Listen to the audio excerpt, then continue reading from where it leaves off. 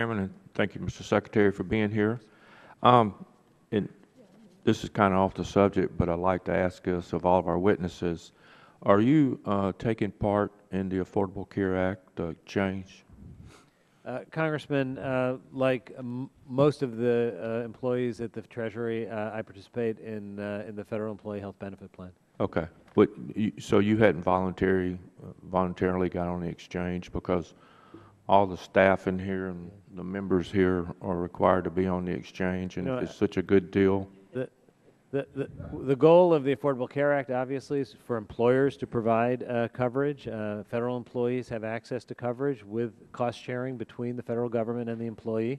And I participate in the Federal Employee Health Benefit Plan, as do most employees. Well, we're all envious. We wish we could have stayed there too.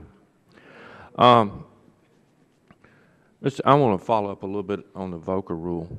From 2006 to 2009, you were the lead at Citigroup's alternative investment unit, correct?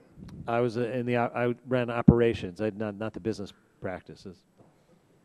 But you were in that group, proprietary trading, right? No, just to be clear, I was chief operating officer, so I was responsible for the kind of internal mechanics of the business. I was not making investment decisions. Okay, but I mean, y'all were doing proprietary trading.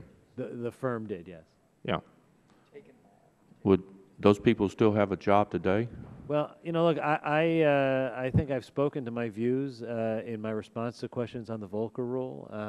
I think coming out of the financial crisis, it's incumbent on all of us to ask what was happening before 2008 that should be done differently. I believe that this. But you never thought you were, or Citigroup or anybody else was doing anything wrong. Well, I mean, did you feel like y'all were doing something that was sleazy or? I think going forward, the challenge we have is to ask the questions: how do we take risk out of the financial system? How do we maintain strong, healthy financial institutions? How do we protect taxpayers from being exposed as they were? While Citigroup was doing the proprietary trading, do you think they were weakening the company or taking a big risk? Or I think that the challenge going forward is to look at what practices can we put in place to make sure we have visibility into financial institutions, to make sure that they're not taking on risks which they can't internally absorb themselves. And I think the Volcker Did you ever take any of the? Did your group or Citigroup ever take on any of these things that they didn't feel they could manage?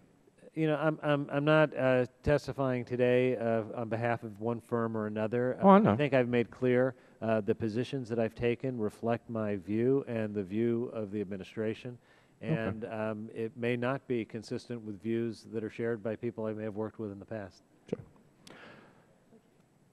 In November 26, the Treasury and the IRS published in the Federal Register proposed guidance clarifying the range of acceptable political activities for tax-exempt social welfare organizations under the 501c4 of the Internal Revenue Code.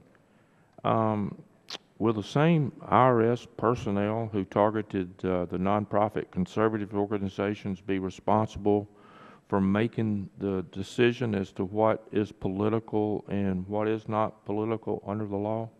To be clear, Congressman, in the aftermath of what we all discovered was going on in that program, all of the senior leadership in that area has been replaced.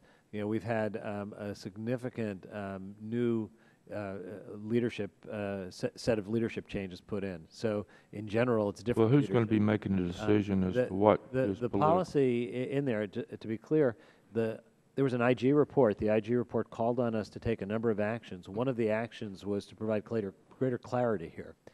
The notice that you're describing was not a final act. It was asking for comment to start the conversation. And I think we have some policy that we have to make. And that policy is policy that's going to be made by policy officials, and we should do it in conversation. Well, do you think it's good to be putting new rules in while we're in the process of trying to investigate? Well, I think it's important that we took all of the IG recommendations seriously, and we've acted on each of them.